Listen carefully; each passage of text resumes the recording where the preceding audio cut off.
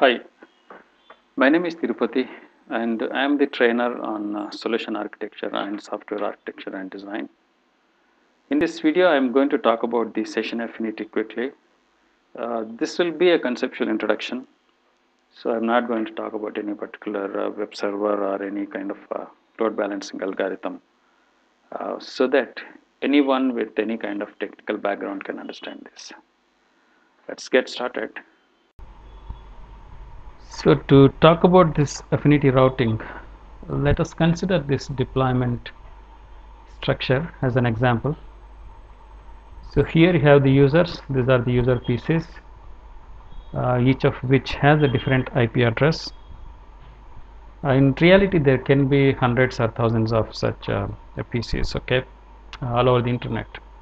So the requests come from here, and through the internet they reach the load balancer, and the load balancer routes the requests to the HTTP servers. So we have got 3 HTTP servers here.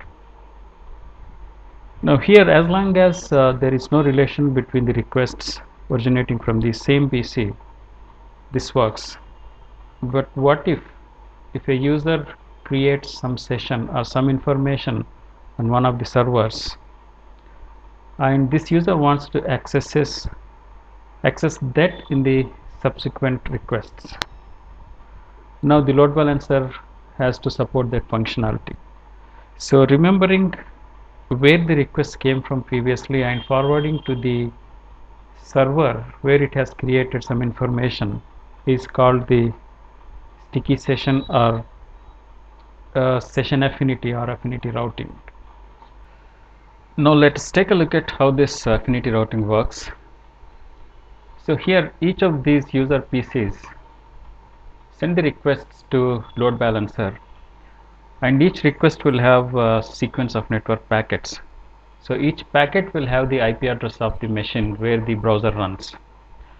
The load balancer, whenever it receives these IP packets, it stores the IP address of the packet, the IP address of the machine where the packet is coming from, and it also stores the corresponding HTTP server where the request is being forwarded.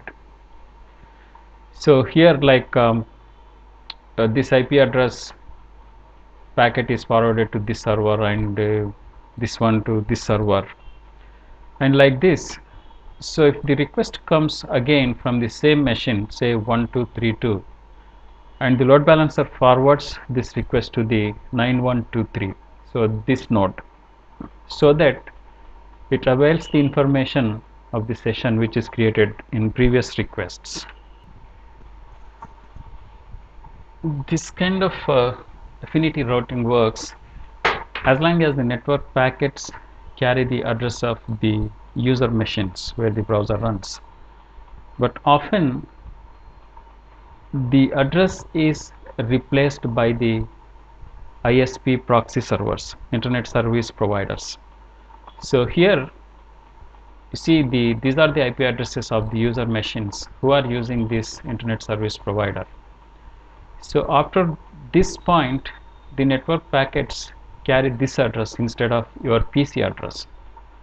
So as far as the load balancer is concerned, it thinks the requests are originated from this server.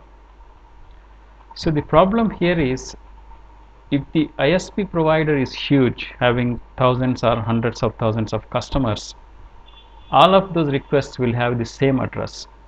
So the load balancer routes them to the same machine, so resulting in highly imbalanced load on the HTTP servers.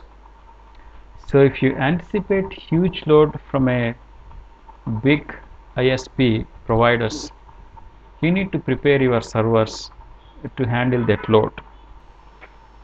In the previous slide, we have seen a problem of highly imbalanced load on servers because the ISP providers keep their proxy server address instead of the user PC address. Now there is another problem in this scenario. Often the big ISP providers have multiple proxy servers. So what happens in that case? So a request is coming from, say, this PC is routed through this proxy server and reaches the load balancer.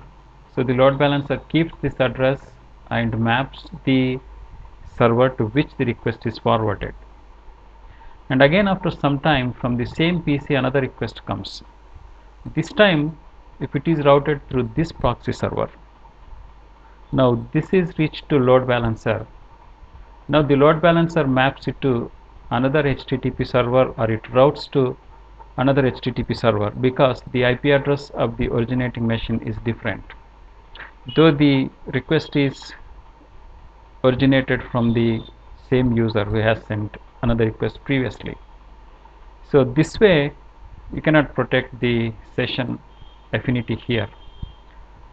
To address these kind of problems, we consider the cookie based routing or any other means of routing which keeps particular information about the users at the server side.